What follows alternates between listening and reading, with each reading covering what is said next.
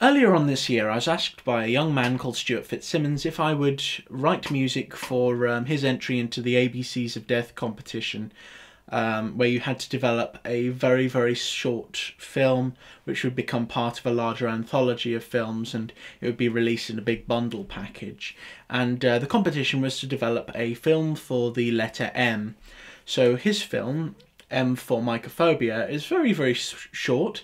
And I really, really like the style of it because it's done in a very olden style of filming, and basically there's a lot of there's black and white. You've got sort of film reel stuff going up and down the sides, grain. You've got scratches, that sort of thing. It looks really, really old and classy. And I quite like it, especially the outfits. Everything sort of works really, really well. Anyway, the premise of the film is a young man is bet 2 bob, which is 2 shillings, which I believe are the equivalent of 12 English pence from the olden days. Hope that's right. And he bets him that he can't stand in a ring of mushrooms without falling asleep. Now, the guy goes ahead and does it, stands in the ring, and it turns out that it's all a secret horror-y twist sort of trap, and that he will go to sleep and eventually become a mushroom himself. That's something I hope to evolve into one day, by the way. And I really liked this short film from the clip that I was shown, and I thought, how can I make this actually sound decent? Because I specialise really in synth music. I mean, I love stuff like Vince DiCola's music for Transformers. You know, I love Dominic Glynn's stuff for the old Doctor Who, Kev McCullough. Oh my god, his music is amazing.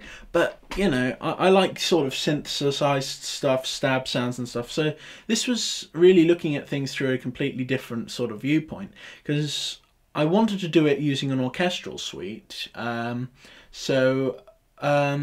I ended up using a load of orchestral samples to create the feeling of this film.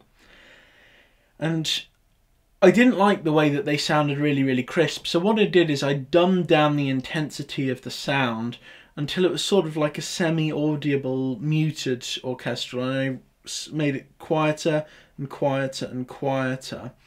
And every single time I dulled down the intensity of the sound until I was left with a piece of music which sounded like it was orchestral in its own way.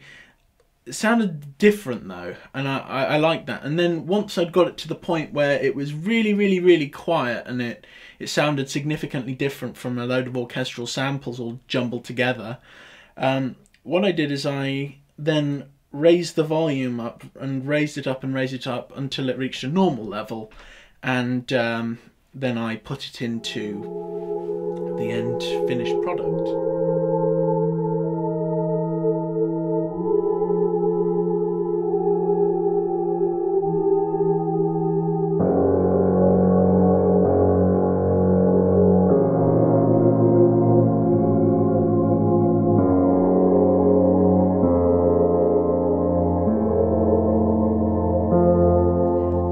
Enjoyed doing this one because it's nice working with black and white film for once. I like the costume. I thought that considering the fact that it's only a couple of minutes long, I think that the characterization's quite good. The way that everything is introduced, I think the amount of effort that's gone into it is very, very nice, and I really like the concept. So it was nice working on it.